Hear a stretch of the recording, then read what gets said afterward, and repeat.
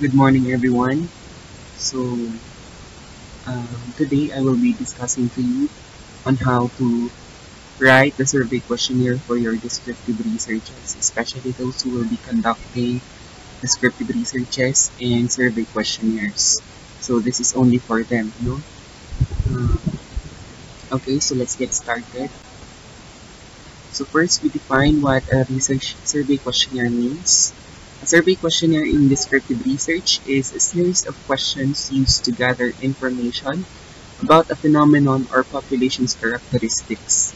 Descriptive research is a method that focuses on what of a research subject rather than the why. It is often used in fields like social research, psychology, market research, and politics. So we have had a brief presentation of this one. We have had a prior discussion for this one. So no need to be wag tayong masyadong magtagal. Okay, so these are the basic guidelines on how to write a survey questionnaire. Number one, it should be aligned with the objectives of your research study. That is number one. Okay, that is what you should focus upon. And number two is observe parallelism in your statement. So, during our previous discussion, sinabi ko sa inyo na if you are going to start with a positive statement, it should also all the rest of the statements should also be positive. If you started with a negative statement, then all the succeeding statements should also be negative. Okay, so here is an example. So this is a research study of grade 12 Sagittarius, one of the groups, So it is entitled The Economic Effects of African Swine Fever Among Piggery Owners, Its Impact to Their Preventive Mechanism. Okay. So first, we identify the variables. Saan kaya dyan yung mga variables natin? The effects of African fever to piggery owners, its impact to their preventive mechanism. So what is the impact of the economic effects to the preventive mechanism of the piggery owners of Kasibu? So our independent variable is the economic effects, and then the dependent variable is the impact to their preventive mechanism.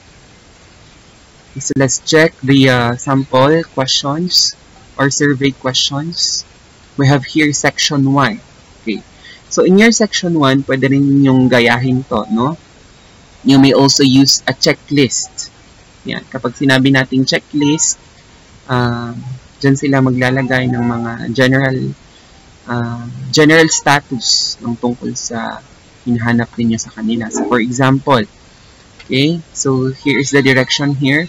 Please check all that apply to your experience as a piggery owner regarding African swine fever and its economic effects. So you are gathering data if they have an experience of ASF.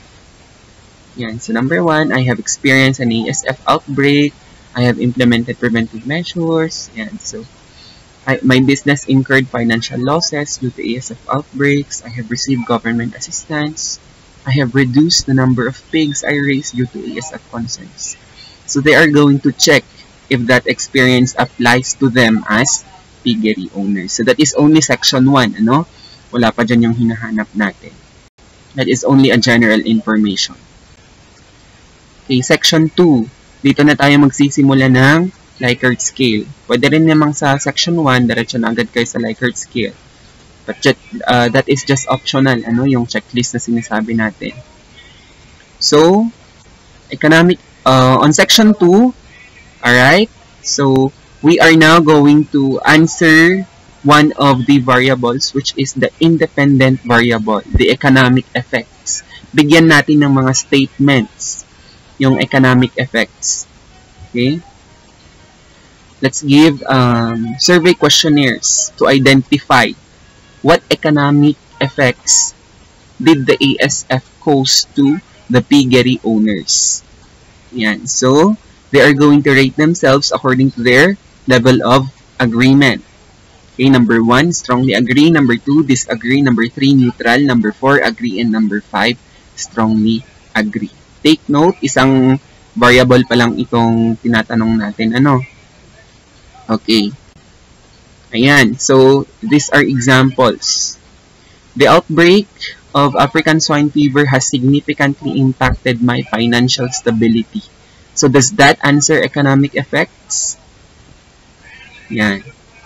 The direct cost of ASF prevention measures is too high for my business to bear.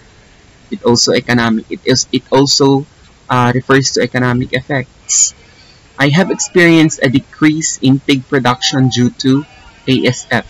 That is also economic effect. Ano yung effect sa kanila ng African swine fever? My piggery has incurred financial losses because of ASF-related rates. Yan. The ASF outbreak has led to an increase in the price of pigs. So that is economic effects. Okay? Item 6 to 10, parehas din lang. It also refers to economic effects. Yan. Section 3. Yan na. Pag natapos nating sinagutan o binigyan ng mga katanungan yung tungkol sa hinahanap natin, we are looking for their status on the economic effects of ASF to the swine owners. Ngayon naman, dito sa section 3 ng ating questionnaire, hanapin naman natin kung ano yung epekto, no? Kung ano yung effect ng economic effects ng African swine fever sa kanilang preventive mechanism. Yan. So, parehas din lang, no? They are going to rate themselves according to their level of agreement. Yan. So, number 1, example. The ASF outbreak has prompted me to increase biosecurity measures on my farm. Okay, does that refer to how it impacted their preventive mechanism? Yes. Yan. So, anong isasagot nila dyan? The cost of implementing preventive measures, example, sanitation, vaccinations, has increased significantly due to ASF. Ibig sabihin yan, mas gumawa daw sila, no, ng preventive measures dahil sa ASF. Number 3, I have had to adjust my farming practices to better protect my pigs from ASF. So, saan yung preventive mechanism dyan? Yung adjusting my farming practices. Number 4, the ASF outbreak has led me to invest more in farm infrastructure. Example, fencing, disinfection facilities. Yan. So, those are examples of preventive mechanisms. And more of that. Okay? So, I have provided at least 20 questionnaires for the last part or for section 3. All to identify how the economic effects of ASF impacted their preventive mechanism.